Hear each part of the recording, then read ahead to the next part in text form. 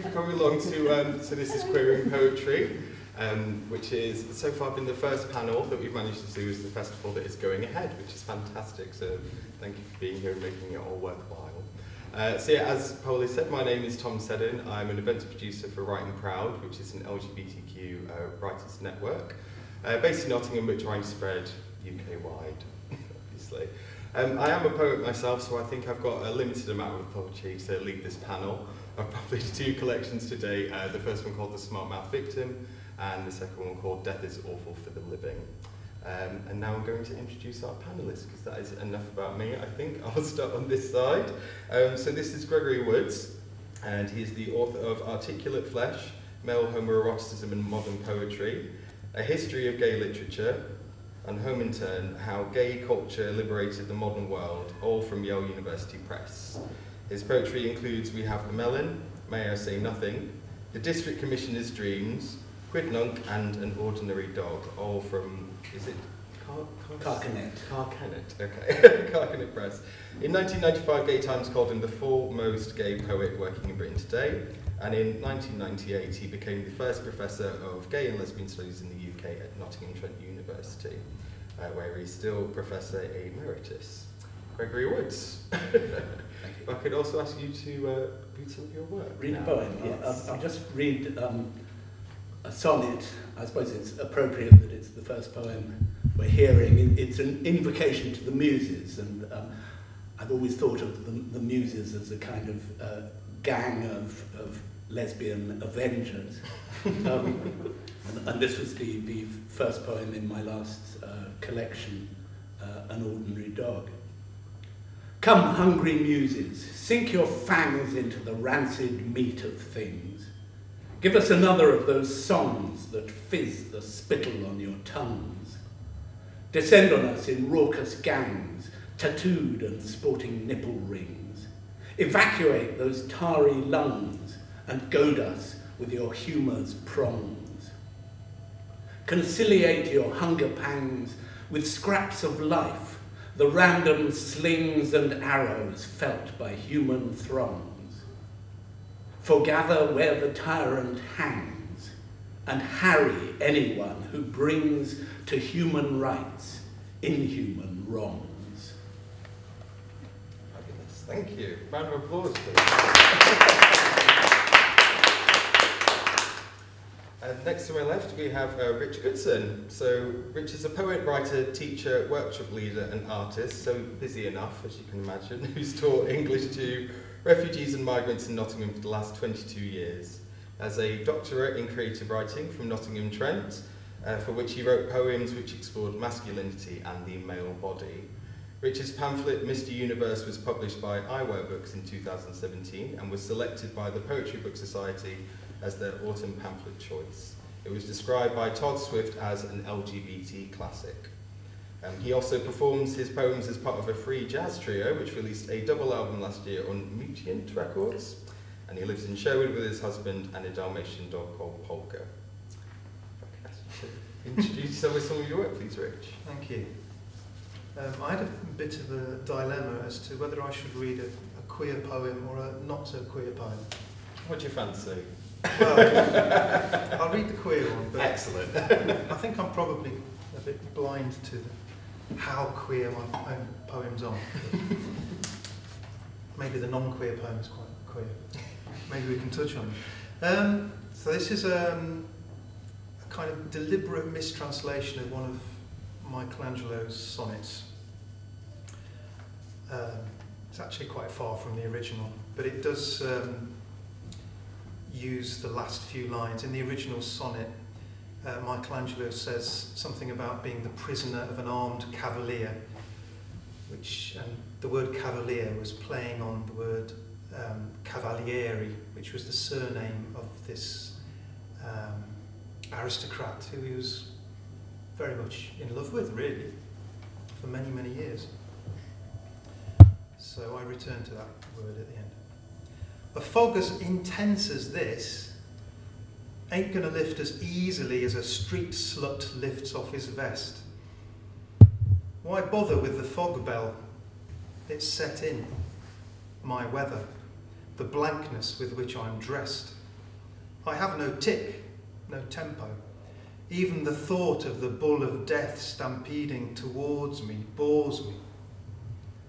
When did the clock wash its hands of my torso?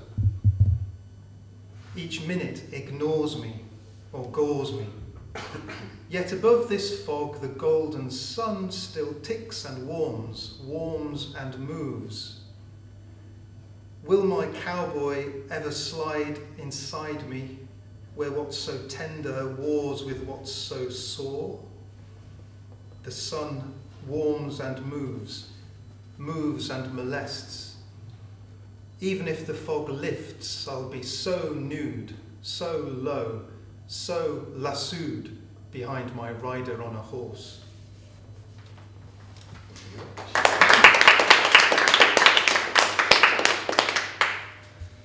And first to my right, we have Tony Chalice. So Tony has been active in the LGBT movement since the 70s, even taking part in the London Pride March in 1973. He has been writing in his own words for a very long time now, and is currently the chair of Nottingham Poetry Society. Thanks. Well, yesterday, Tom and I were both on a workshop where we were led into writing from inside other people's minds, which is always good to do and always interesting. But it made me think about the way one of the big desires is for us to be as close as possible to others, and sometimes this can be quite dangerous, you can have backlashes. But thinking about what happened in that workshop, I then wrote something when I went home from it. So this is very fresh, dangerously new, but my young friends always say, do the new one. So, so I've titled it Hands On. Sweep the hands up, around and down, the masseur's first action. Up beside the spine, around the shoulders, and down at the side. Smoothing this light coffee torso. India, Ireland, Portugal, England, this world-blooded man of now, creation of empire's impulses. Feel his tension easing as the hands prevail. Hear the gasp that registers the weight of touch. Know the desire to go beneath the skin and breathe with him the mysteries within. The added bonus of a debut. Thank you. And then we have Pippa Hennessy, who is a publisher living and working in Nottingham. She's spent the last few years trying to understand quantum theory through poetry, although this may have turned out to be the other way around. Yes, I think it did. I'm just going to read a poem that's about my daughter who was assigned male at birth, so slightly queer. It's called The Observer Effect. I saw my daughter yesterday, tangled hair red from her shoulders to the base of her spine, blonde-rooted. When she was a boy, it was white. I delivered him leg with long nails. I slipped when cutting them, licked a speck of blood.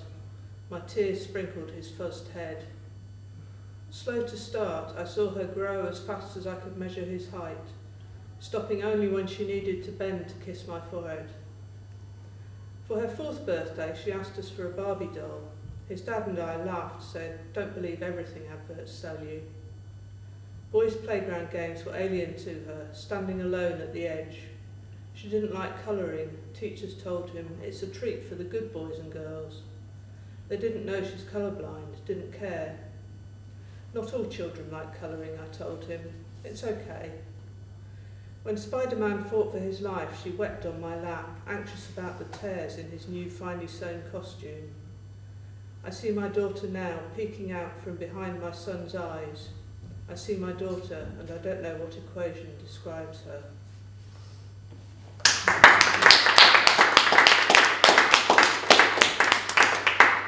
So, on to the lead discussion aspect. It will be, I can assure you, not in the slightest bit strict. I invite all of you to pipe up at any moment that you would like to. But I would just like to open up with the first question. What came first, discovering poetry or discovering that you were LGBTQ? Well, poetry goes back a long way, doesn't it? Because you get told nursery tales, you're lying in bed in the cold at age 4, and somebody's telling you nursery tales. So you encounter poetry very early. You also encounter being gay a long time before you have the vocabulary. I knew in primary school that I fancied some of the lodgers we had were young men, and I fancied some of the other boys at primary school, but I never accepted the idea that I might be, partly because I grew up, as others here may have done, in a very homophobic environment, with my mother converted to strict Catholicism, and it was an abomination. So you felt, I can't be an abomination, surely. So you denied it. So you knew and denied at the same time, and you knew poetry. So I don't know how to answer the question, yeah, I suppose it could be quite fully loaded, but I didn't even take nursery rhymes into consideration, so you pulled the rug out from beneath me. Right. Rich, any thoughts? It just reminds me about what you said about having Catholic parents. My parents were from a very Methodist background, and I think that had and also a very working class background, I have to say. So there were no books in my house whatsoever, and my first awareness of poetry was probably, or maybe nursery rhymes, as you were saying, but probably Rupert Bear manuals, and possibly when I was staying at my grandma's house, a Methodist hymn book, and that was probably my first awareness of poetry, and I was absolutely fascinated by that Rupert Bear manual and that hymn book. And I probably didn't read any proper poetry till I was 10 or 11.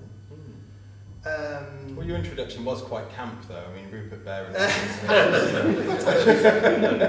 he did have very good trousers, didn't he? I've not thought of that before.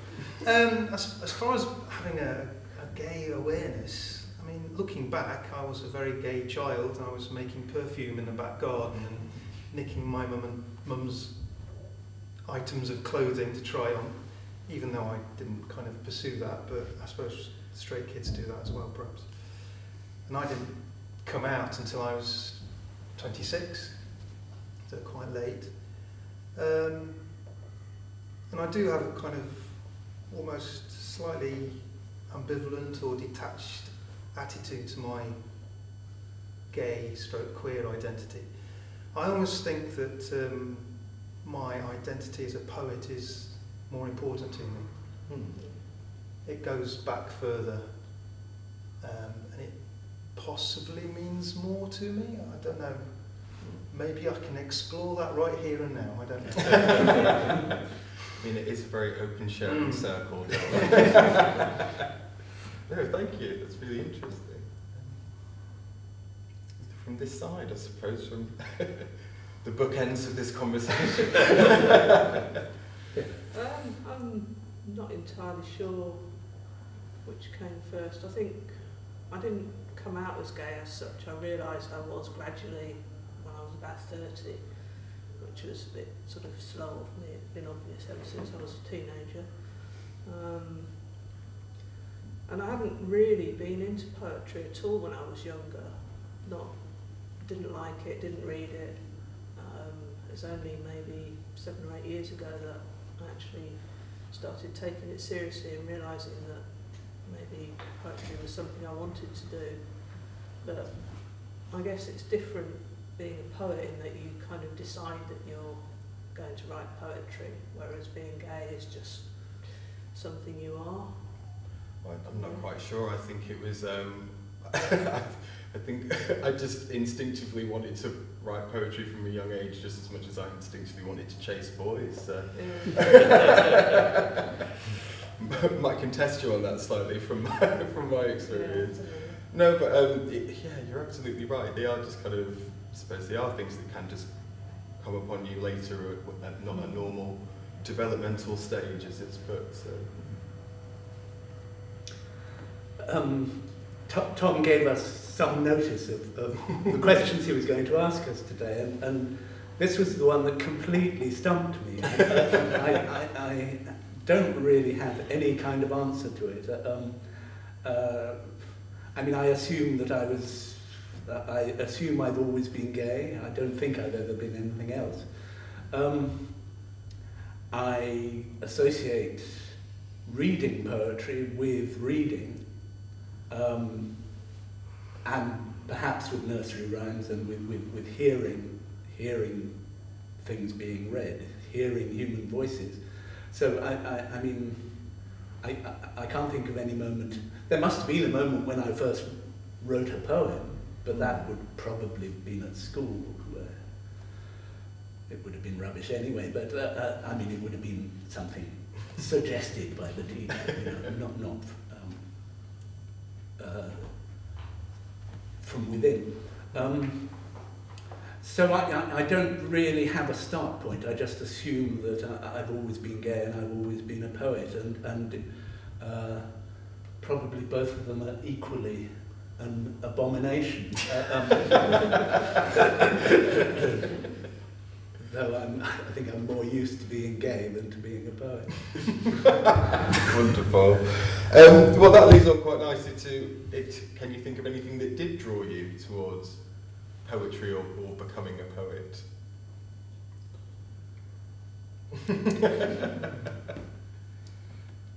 I think it's just, I mean, from my point of view, it's just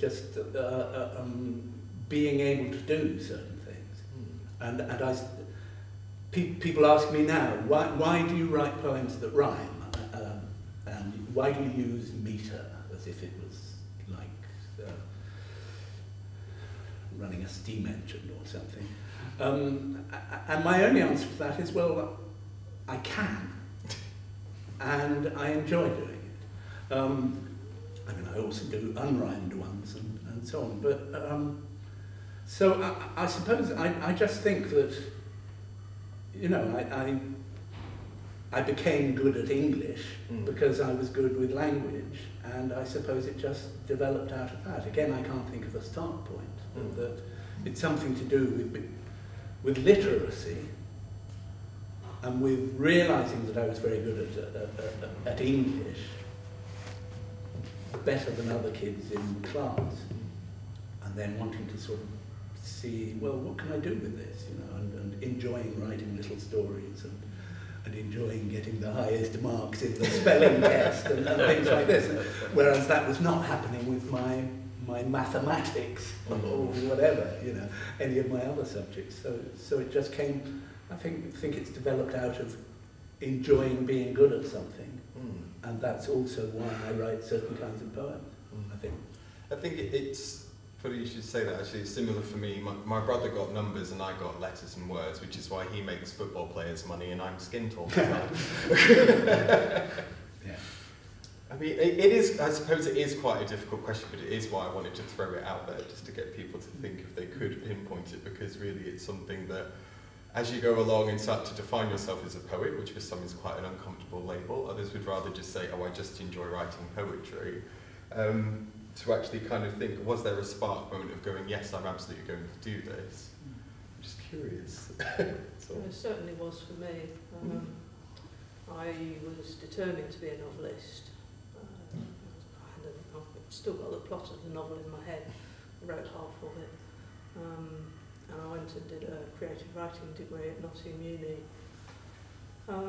And sort of going into it as someone hating poetry, I did hate poetry, actually hated it. Couldn't see the point of it, didn't understand it at all. Only I had to do a poetry class in the second year. And once I started writing it, I thought, actually, yeah. I started to get it, started to understand it. Yeah, so it was definitely a moment for me, probably around about the second one of the poetry sessions. Yeah, I think when I studied poetry at university, that's it was the smallest group of the whole course, so that kind of taught me something. And, and one of the first things that was said in the first actual lesson that I went to was, I'm just telling you now that there is no money left in poetry, and I thought, well, that's great, isn't it?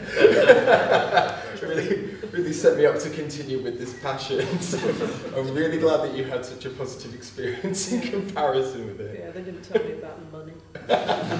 The money doesn't matter, you do it for love and fame. But were you expecting that? No, just, you know, the adoration of my parents. I'm waiting for either to come in and check any day now. Yeah, the late Peter Redgrave I was at a workshop with once, and he said, "You're really lucky with poetry if you get your postage back."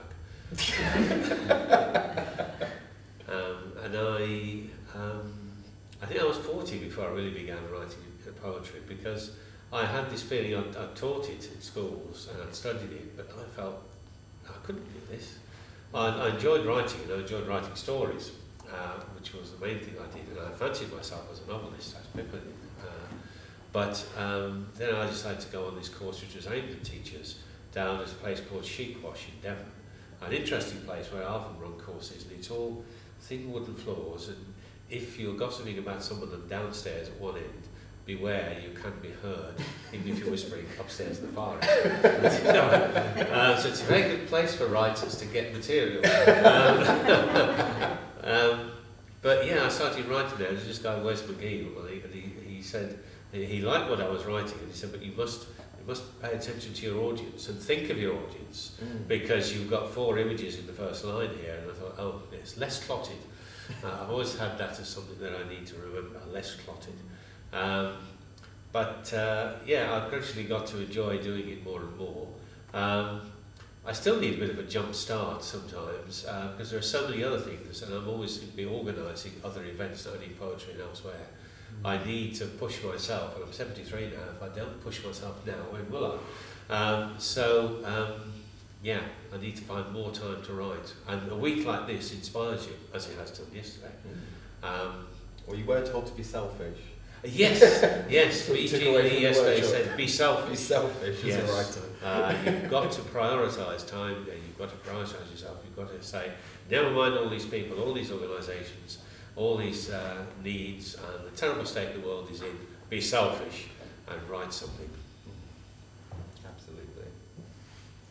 Any final thoughts on that? Well, you're talking about parents, it made me think about my parents. As I mentioned, my background is quite working class, and there were no books, and my mum and dad were not encouraged to look at books or buy books or even try hard at school, to be honest. They were encouraged to be mechanics and so forth. But my mum especially pushed me to read before I went to school, because she wanted me to be different, to kind of make up for what she didn't have, kind of thing. So I feel like I'm in therapy. You are. This is an intervention that I've staged. But I suppose I became really fascinated with how words sound through that experience of learning to read with my mum before school. And from a very early age, probably around 5 and 6, I became aware that we pronounced words in a different way to the way they were spelt. They looked different, and spellings were incongruous and eccentric. And I was fascinated by this difference. I suppose that led me to being interested in the way poetry is performed and looks different on the page, in this weird tension between the page and the voice. I suppose I wanted to be a poet from those very early years, and I got praise for it. You mentioned this. And when you're little and you get praise, you want to do it again because you want more praise. But then as I got into puberty, I started writing poems which nobody understood, which kind of put a spanner in the works. And eventually I started writing stories which people did understand.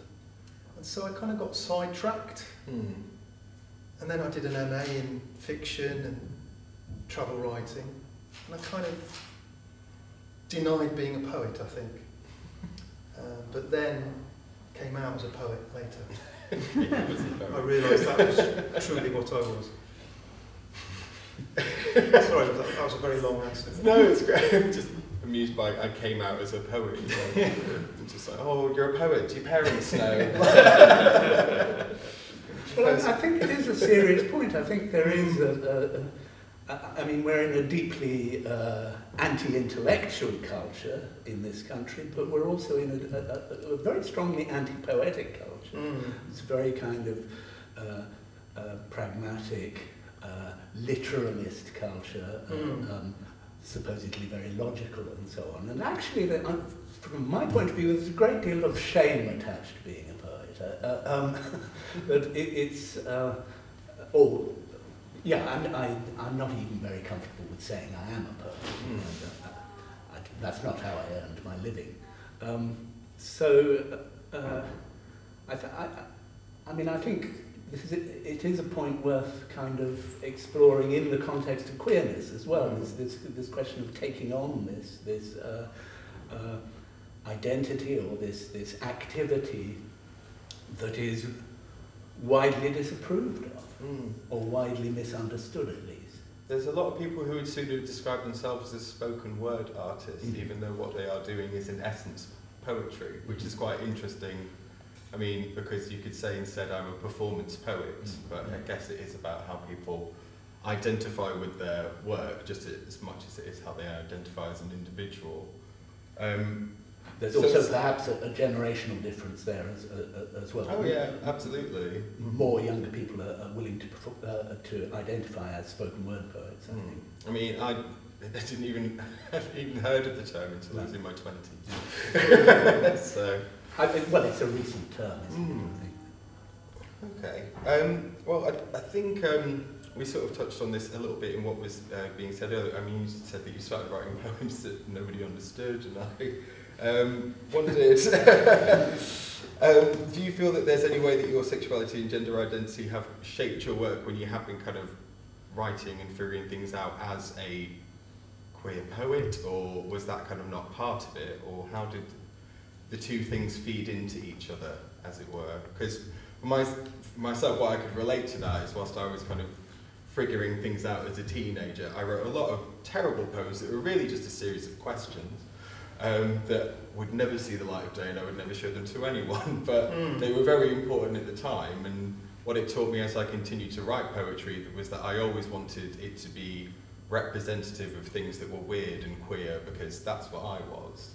So it's continued to feed into my work throughout, you know, my lifespan so far as a poet, and I just wondered if anyone else had any similar experiences with it. Or were you just writing to try and get that non-existent money? I think I suppose it depends what part of your life we're talking about. I mean, certainly in the early part of my life, when I wasn't particularly identified as queer, I wrote lots of very confusing and confused poetry because I was trying to work out that queerness, even though I didn't realise that at the time.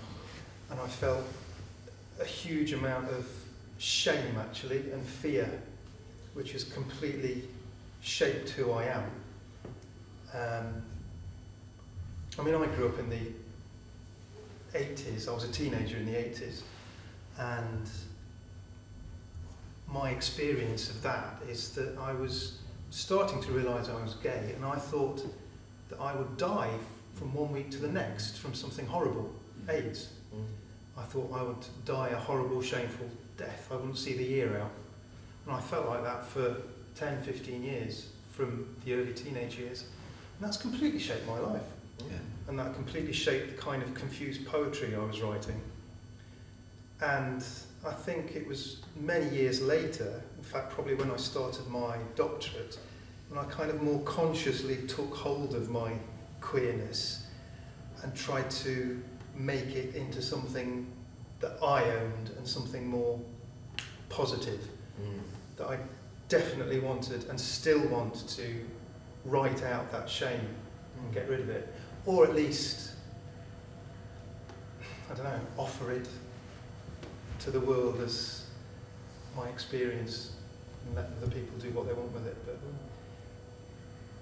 But that's very important work to do. I mean, in my opinion, I mean, anyone could argue against it, but I think that having that voice which is relatable which kind of touches on my next question, so I won't go too much into it, but having that voice that is relatable, I think, is so important for, you know, audiences that need it, even if they are quite small, and, you know, the fact that they're small and marginalised makes it all the more powerful to give them that content, I suppose.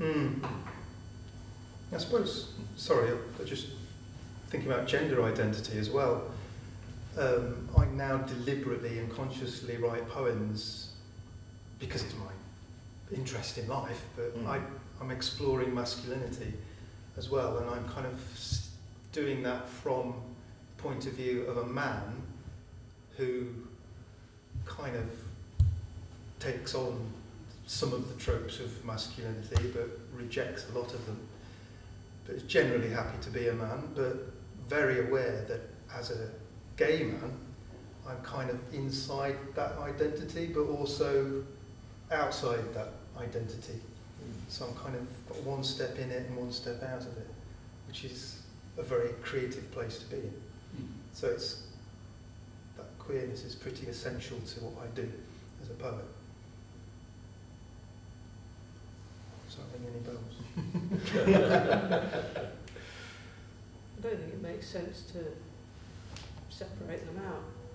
You see what I mean? So when I write poems, I don't deliberately set out to write queer poems, but because I'm gay and that's my perspective, that's kind of how the poems come out. Yeah, And I have to admit to putting a few things in poems to try and shock people.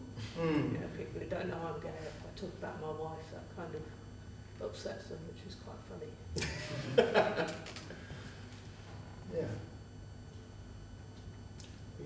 Well, say something more. I mean, I sometimes think a lot of the poems that I write, and even the stories that I write, aren't evidently gay, and write about other things. And I was down elsewhere in the country, Gloucestershire, the weekend, and I was, there was an audience there which included people who were both gay and straight. But the focus I took was, I've always had quite a considerable environmental interest in things generally, and the workshop focused largely on trees, of all things. Now, maybe you can think that phallic, I don't know. But that was my intention.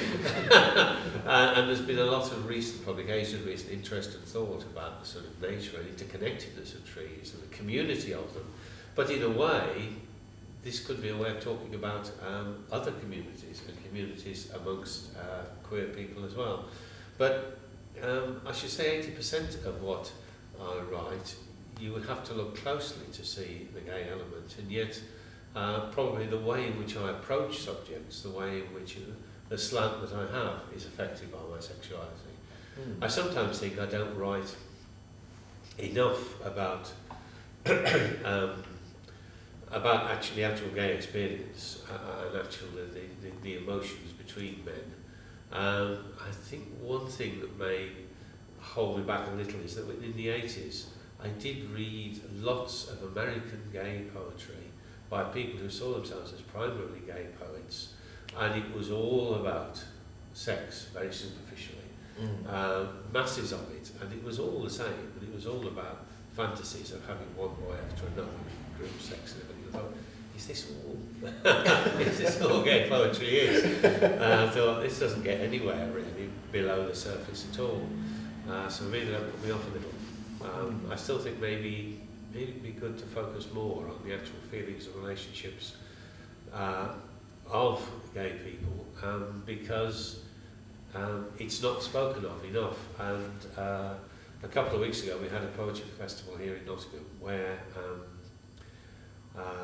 Andrew Macmillan was reading, and he does write well about the male bodies and the interactions of men. There's also this guy Richard Scott, who was shortlisted for the prize at the T.S. Eliot Prize. He read a poem about his reaction to a statue in the museum, and I thought, this is really powerful. I like that. And I liked it. But when I saw it on page, he had about 3 words to a line. It was a script down the side of the page over 4 pages. And I'd really like him to explain why he did that, because it looks much less impressive on page when he reads it. Anyway, that's a bit of a digression. I'm sure he had a reason. It'd be good to know. But yeah, I do think I should maybe focus my attention on thinking about the actual feelings that I've experienced and writing more from them. Can I just respond to that point you were making about those American gay poets of the 1970s? I just recently read an anthology of some of that stuff reissued this year from one of the gay American 1970s magazines.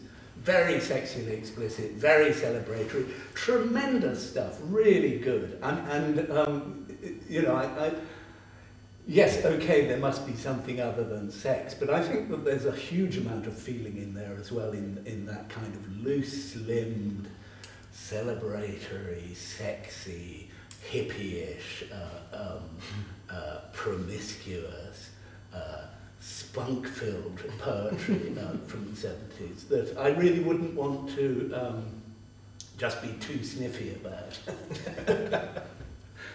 I have to say the first time that I wrote a sexually explicit poem, which wasn't about myself, it was about two imagined characters, there was a vague sense of pride at the end of it, of going, oh, I think that my mother and friends would be quite horrified to read this.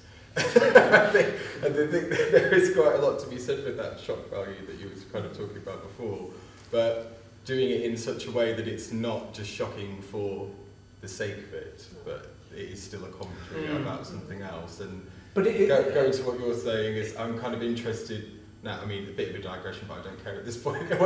Is it shock factor, or was it done with a purpose of making the message get more out in the open that this is what men are up to and people should? Well, they're not writing for straight readers. They're writing for other gay readers, and you know, so they're not writing to shock. They're writing within a subculture that at the time, before AIDS, was using sex as politics and using politics as sex, and you know, gay liberation was very, very much from men's point of view, was very, very much sex-based and this kind of sex-positive, cast off the shame sort of mood, and they didn't really give a toss what straight readers thought, and they certainly weren't thinking of showing their poems to their mothers, and if their mothers read them, well, neither so was what? I, but, no, but I didn't dedicate it to it, that's for sure. But you know what I mean, that it was, and that generation of gay novelists as well, they people like Edmund White, they decided, I'm going to make a career as a writer, as a gay man, writing for other gay men. Let's see if this is possible. I think it's the first generation that ever tried that.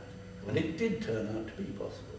And it also became clear that actually, if you wrote as a gay man for other gay men, if you wrote as a lesbian for other lesbian women, actually there were all kinds of other readers who would be interested after all. Because, you know, we lead interesting lives. Even some of the most boring of us. But our lives are not just about sex either. No, but sex is one of the interesting things that goes on. Of course. But it occurred to me today that I've written very little about sex, gay sex. I mean, that Michelangelo one, I snuck in a reference to gay sex, but I'm kind of hiding behind that because it's not actually me speaking the poem. And yeah, it made me realise on one hand that I've not explored gay sex in my poems, but it also made me think I've not explored lots of gay life and gay culture in my poems. My husband, for example, is a sperm donor. Are there any poems about being a sperm donor? About being part of an extended family? I was going to say none that I've come across, but then I realised that was a terrible Yeah, I'm ever so sorry, it's too late now, I've got to live with that, that's with me. Yeah, sorry to my family. No, but I suppose ultimately, as a poet, you can talk about anything, and you don't have to pigeonhole yourself into like, I am a queer poet, therefore I can only talk about queer matter. You know, one of the most recent poems that I've written about was about Brexit, unfortunately. I didn't want, and it's called I Didn't Want to Write a Poem About Brexit, because I didn't, but it's happened now. It could be the same thing with, you know, a lot of queer artists. At the end of the day, you're a poet, you're going to write about what comes to you at the time. And that's it really, and whether that is to do with your sexuality or your community, or whether it's just something that you've observed. But I guess it's more what I'm interested in about when people make the conscious decision of wanting to get to that audience that, you know, that would be out there. Because one of the other questions that I pose to all of you is that there's always that debate around the accessibility of meaning in poetry and readers having to work hard to solve poems. And if you, as a queer poet, have ever used it to your advantage in any of your work, to hide a meaning. I mean, I think it has been mentioned earlier in the conversation about you saying that you snuck something in there, for example. Yeah, maybe I'm still at the point where I'm you're not explicit enough, Rich. I need to be. You need to get but why do I need to be? Is it because I want to satisfy that queer audience out there? I don't know. Or am I not being true to myself? I don't know. And I had this dilemma when I brought these two poems, one which is more queer, one which is less queer. I kind of felt that I wanted to make a point and read the less queer one. The one's actually about my grandmother. To make the point that queer poets don't always write queer poems. Absolutely. Yeah. Then again, maybe it is queer, I don't know, and I'm just blind to it. Maybe it's for other people to decide whether our poems are queer or not. Yes, I think it's the reader who determines. I think in my book Articulate Flesh, I asked what is a gay poem, and it seems to me that a gay poem is a poem that lends itself to the possibility of a gay reading. So it doesn't matter what doesn't matter whether the poet was gay or not, or whatever. That it's in the reader's hands. And if the lesbian reader, or the gay reader, or the trans reader, or something, finds something in the poem that speaks to them, then it's that transaction that queers the poem, rather than the biography of the writer. But I'm interested in bouncing your question back to you. Well, there seems to be a sort of secret subtext there about difficulty or obscurity and queer writing that I couldn't quite unpick. I mean, are you suggesting that queerness should not be obscure, or I mean, I just wasn't quite clear where the question was coming from. I mean, what I'm always curious about is, because obviously as poets you like to play with meanings and fill things with riddles and kind of not quite say what you're trying to say. And what I just wondered if anyone had ever incorporated that into any of their work, where, you know, but you've kind of already touched on it, where a poem can be read as queer, but at the end of the day it's the reader who gives it the meaning. It's more me just being curious if you've ever injected that meaning there, hoping someone would find it, if that makes sense. I've deliberately tried to write poems which incorporate camp humour, though I did find it was kind of lost on the audience I read it to completely. And that was a success. Well, you win either way, because if they don't see it, then it means that you hid it really well, and if they get it, it means they're really clever. So either way, it's a win-win. I would argue. But clarity can be quite difficult to achieve, even when you think you're achieving it. But if you've got a group of friends and they share poetry with each other, very often one of the big questions that comes up is, well, I didn't understand this bit, or what were you trying to get at? And then if you present your poetry without having shown it to others, to other friends, you very often find that, what was going on there? But of course also some, when it comes to spoken word, you have to keep things pretty straightforward there. I mean, sometimes you have poems, if they're read carefully, the meaning is there. But if it's just read at first reading, I remember one time being at something down at Fox and Grapes, and I thought, well, I'll read this sonnet I really quite like first. And everybody else before I got up was getting, and I read this one, silence. So I thought, it's okay, I'll read lighter stuff that's more straightforward the rest of the time.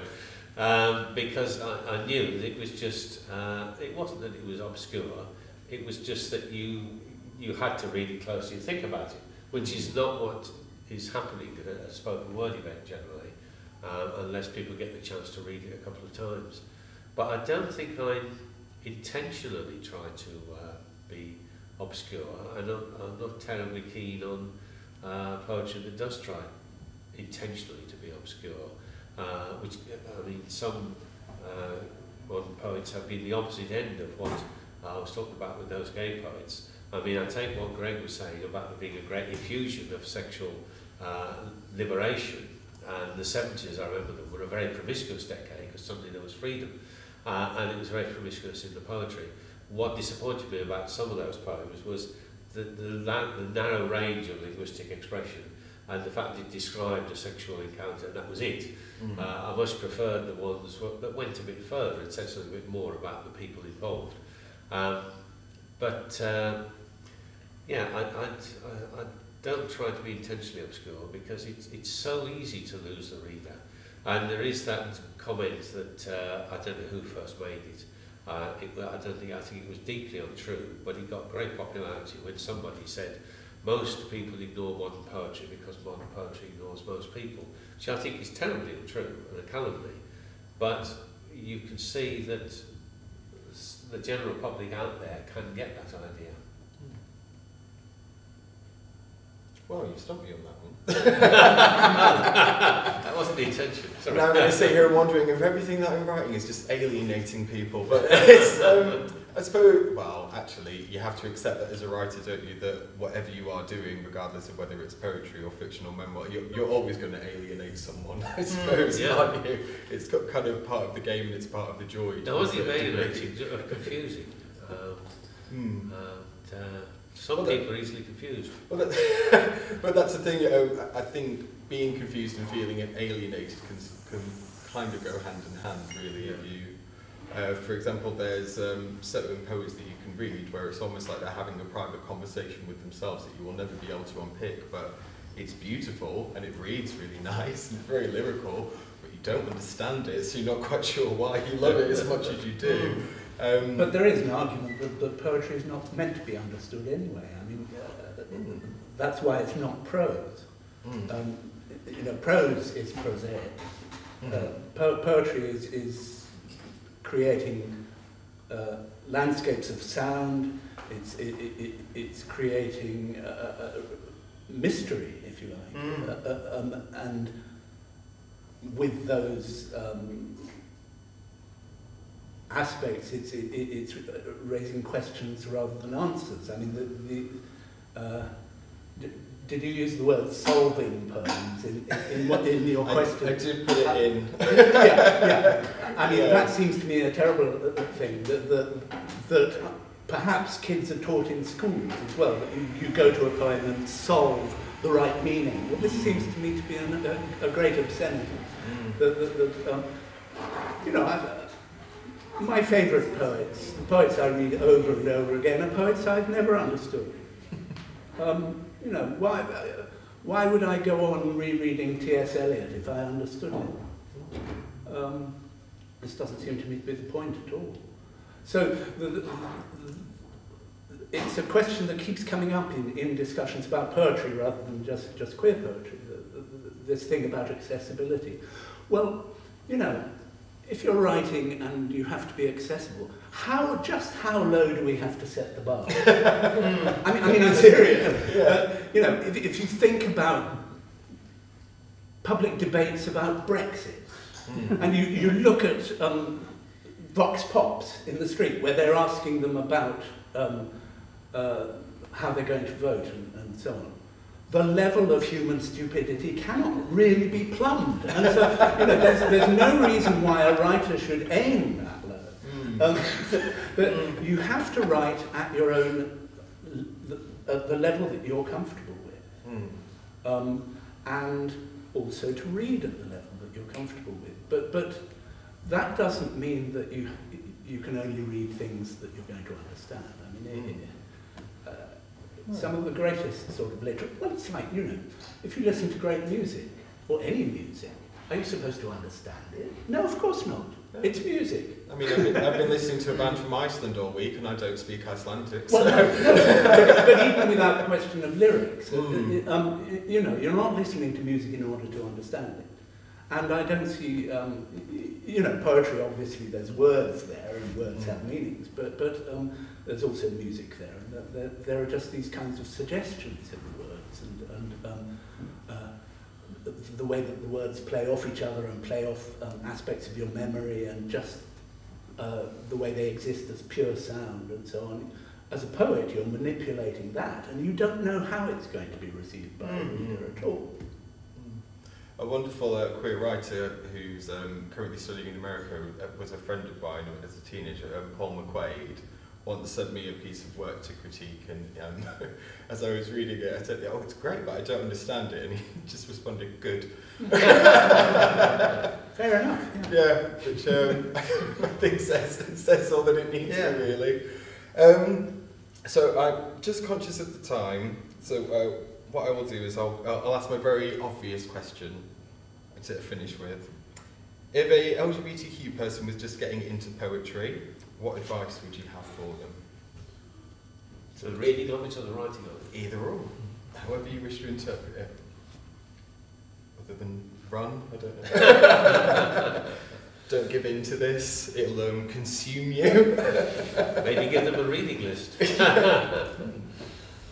What would be your suggested reads off the top of your head, if you can think of any? As I put you on the spot. Tom Gunn, Whitman, Shakespeare, Michelangelo sonnets, and quite a few others, and maybe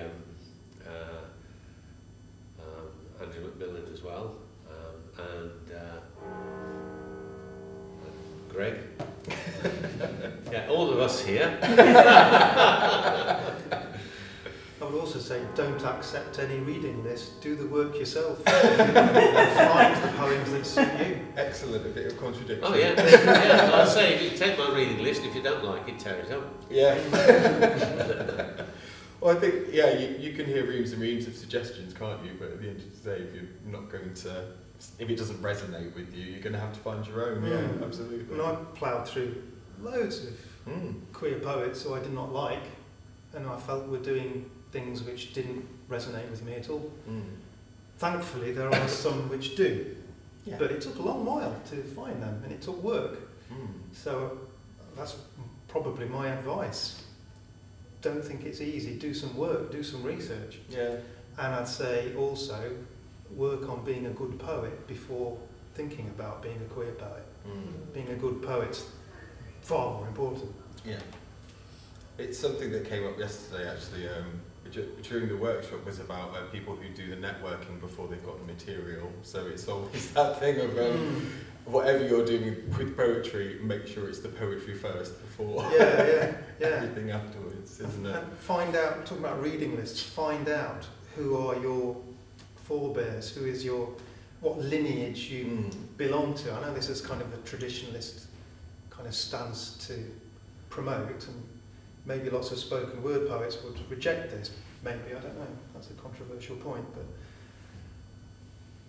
I don't know. I'll continue that because I do think that lots of spoken word poets are not aware of traditions which they should learn from.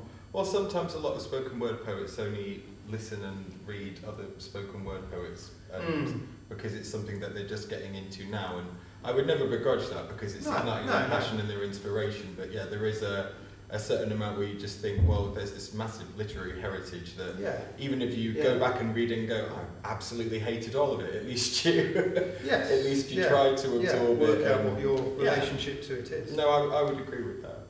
And I'd also say, on the back of work out what kind of poet you are. Are you interested in being a page poet or a spoken word poet? Because obviously there's the skill set needed for both. There's a massive overlap, but there are major differences, I think, and it would be good to work out what you want to be. And even if you do decide to be a spoken word poet, there is a tradition. You need to do the work and find out who's gone before you.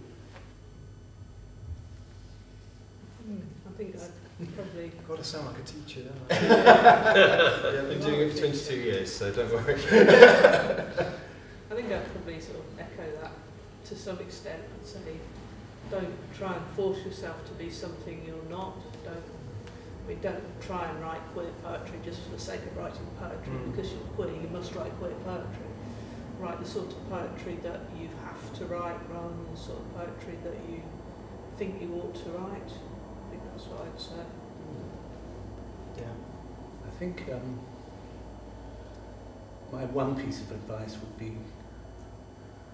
have an affair with a person whose language you don't speak and who doesn't speak your language. And on that note, with that wonderful final thought, I'll go and find that person. No, thank you so much for all of your engaging contributions. It's been really interesting to hear all of your perspectives. I'll just like to thank you all again by name for the purposes of the video recording. Thank you again for the Hennessy. Tony Callis.